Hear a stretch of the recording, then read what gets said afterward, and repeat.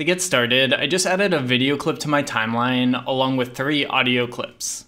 To nest our audio, let's begin by right-clicking in the project panel and go to New Item, Adjustment Layer.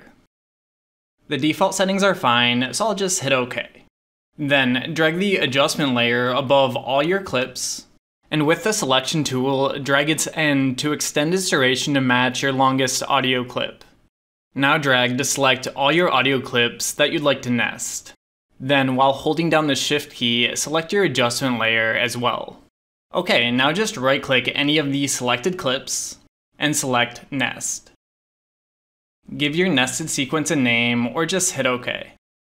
Alright, next we're simply going to select all of our audio clips and delete them off the timeline. And you should delete the nested video off the timeline as well.